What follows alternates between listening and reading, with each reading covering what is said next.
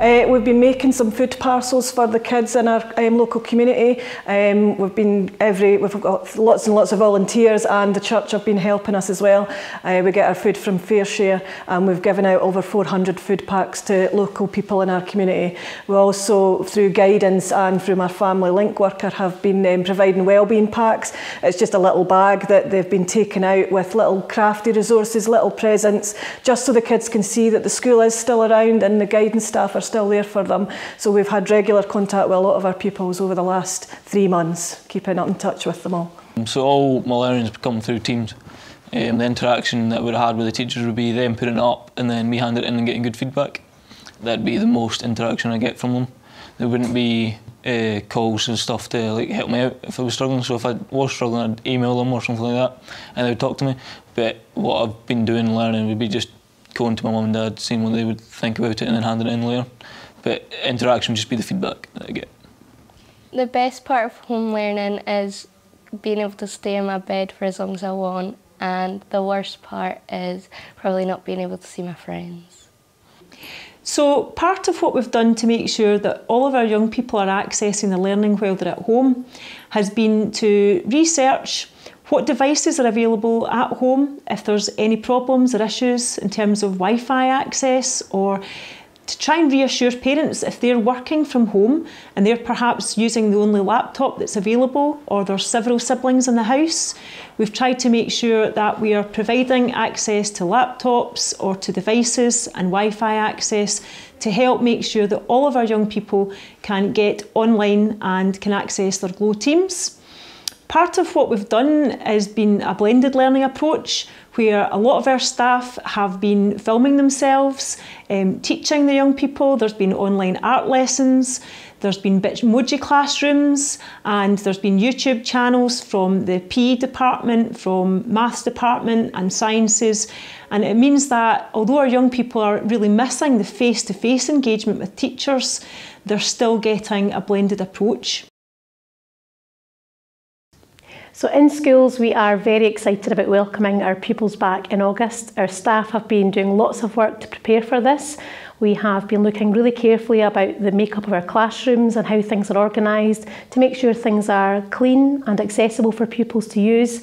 We've also been working really hard to have discussions about transition for pupils who are moving into a new classroom with a new teacher. It's really important for us when pupils come back to school that they feel comfortable with their new teacher and that their new teacher knows a wee bit about them before they even walk through the door. So there's lots of work at the moment going on with class teachers and support staff to make sure lots of good information has been shared about pupils prior to them returning to school.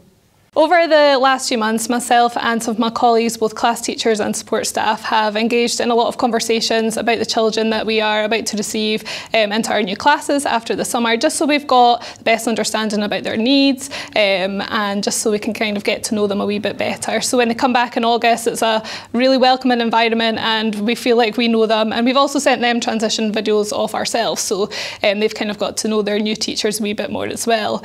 As a class teacher, I've also been in the children activity centres, so it's been really nice to see children and see how they've kind of coped in this environment. And I think it's important for children to know if they haven't been in, the children that we've worked with the last few months have coped really well, and actually it'll be totally fine when our pupils come back after August. If they are feeling a wee bit anxious, actually we've seen it ourselves that children will hopefully be able to cope in this kind of unusual environment that we see ourselves in. Yeah, well, certainly life at school has not stopped over the last few months.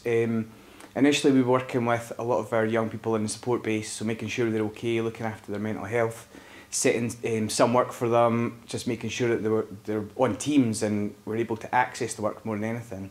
Over the last few weeks we've been working on transitions, so getting the primary school up to the high school. So we've had an online transition where we've been using Sway to do tours of the school. We've been answering frequently asked questions on Sway. We've also done lots of team meetings with teachers and with individual pupils. Staff have been meeting each other from the school and with other schools just to make sure that transition is quite smooth. And then we've actually all been in school recently for the enhanced transition for pupils coming up to the high school. I think parents and children will probably see different things from the get-go when they're coming into school, because we'll be encouraging parents not to come into the playground. We'll be trying to make sure that people are thinking about how they walk, how they cycle, how they scoot, how they find different ways to get to school, so that they're not all at the school gate maybe as they've been in the past. So I suppose that's the first thing that people will see that will be a bit different. So when our children return to school in August, they may see one or two things that are a little bit different to what they're used to. So an example of that would be at breaks and lunch times. It's likely that we will have staggered breaks, and this is to help make sure that in the playground children have plenty of space to run around and play and have fun with their friends. It also may be the case that in the morning and at the end of the day we look at some staggered starts and ends to the school, and this is so that again we can control the numbers of pupils arriving at any one time. Children will still receive their core learning hours, that won't be affected in any way, and we will work really carefully and closely with parents to make sure that everyone has good information about this prior to the school starting in August. So in secondary schools, they might be seeing a bit of a difference with the buses. It's quite complex, all of the buses that we have that go all over Fife, and they're used for other routes other than just the school transport. So it might be that we need to think about slightly different timings or different ways of getting the children into the school from the bus. So we'll certainly be working on that over the summer holiday period to make sure that the buses are safe places for children to be able to access their school if that's the way they come to school. We've been building resilience resources into the curriculum, so we've done quite a few different activities that we'll bring in with the kids with the first couple of weeks, talking about things that they've enjoyed in lockdown, maybe talking about things that they didn't really enjoy as much, and trying to work through that just to try and see if there's any anxieties there for the pupils. So we'll be doing that the first couple of weeks when the pupils return. It's been quite hard at home because obviously your teacher's not there to help, and I don't really want my mum and dad helping me because it can be quite annoying. So I'm kind of excited going back to school so I can actually learn new stuff and not just keep revising. I think in this time that we've been in, everybody's a bit anxious. There's nobody, I don't think, in Fife that I've seen, and probably across Scotland, that isn't anxious. So if children are anxious, we need to listen to them. We need to reassure them that it's okay to come back to school. Life will be a bit different, but actually it'll be okay. They'll be able to see their friends, they'll be able to do lots of things that they've done in the past, and this new normal for them will soon become the normal.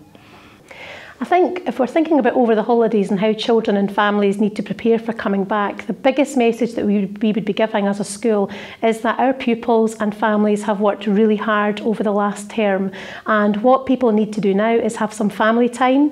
They need to relax, they need to enjoy each other's company, get out in the fresh air and enjoy being children in the summer holidays, because that's what this is going to be. It's not a time for worrying about where your children are in their learning. That's our job to look at that when they come back in August and make really good assessments and judgments about their learning and help to move pupils forward. But in the meantime, children need to stay safe, have lots of fun and relax. And just get yourself ready by looking at what you've done before and just getting yourself back into mindset, come back to work. Nothing's really going to change a whole lot, I don't think. My advice for the kids and for their families would be to just get out and about. You're like the lockdown's easing now, so you've got a little bit of less restrictions, so you could maybe go and see some friends.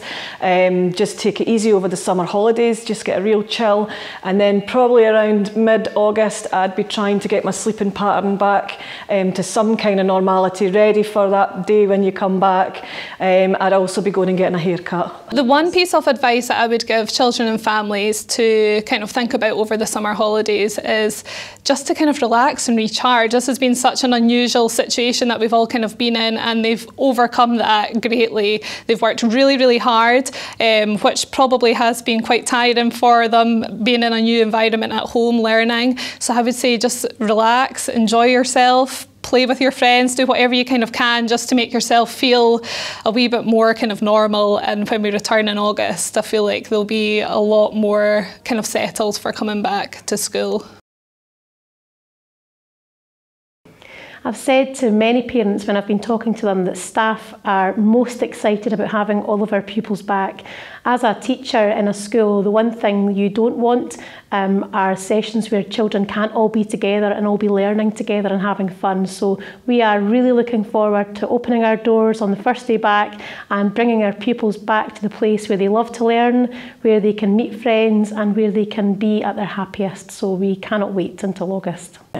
Not having the kids in the school, it's quiet, it's empty, we can't see them, we can't be there to help them. I'm a nurture teacher at Glenrothes High School, and it involves a lot of cuddling and a lot of just being there for the kids, just talking and just seeing them every day, giving them something nice to eat, a little snack. We do breakfast clubs, so just seeing that some of the kids might not be getting that provision, I've found it really hard. I miss the kids giggling and laughing, and I miss the banter with the kids, so I'm looking forward to that in August. The thing I'm most looking forward to is being able to see my friends and the teachers. It's going to be great to be able to go and visit schools. I'm out visiting here today where the Children's Activity Centre is, but it's not got the same numbers of children that we'd normally have. So I'm really looking forward to seeing our children, seeing all those smiling faces in our schools where they're learning, and I can go and actually experience that with them. I'm looking forward to going back to school to see all my friends, and I really miss the school because we've been at home way too long. So I am looking forward to seeing children in our schools when we come back in August. I feel like as a teacher, there's nothing better than watching children learn and achieve something new right in front of you, which we haven't been able to have over the last few months. So I cannot wait just to have that buzz back in the classroom and just have a nice full classroom with all of the children and watching them learn and achieve things that are brand new to them. So I'm just really looking forward to seeing their faces in front of me. We pride ourselves on the very positive and bonded relationships that we have with all of our young people and our families and staff. And it's very strange coming into a school when there's few people around. So we can't wait to have all the young people back, learning face to face, getting to know their new teachers and getting back to their learning. Hopefully that's helped you to see a little bit about what's going on in our schools and how we've been preparing for our children and young people coming back. The one thing that is really important I want to reinforce here is that the safety and the well-being of our children and young people is absolutely paramount. We want to make sure that we've got an environment that is right for everybody and safe for everybody, for staff, for children, for young people to come back to school. So we'll be working hard over the summer to make sure that that is the case, and we'll be making sure that we communicate with you, particularly in the last week of the holidays, so you'll have lots of information to look out for. We'll try and give you a bit of time to have a rest over the holidays, but then in that last week, if you could look out for further information when we'll have the new guidance and we'll know exactly what we're able to tell you about what children and young people can and can't do on their return to school. So have a good holiday, and we look forward to seeing you all in the new term.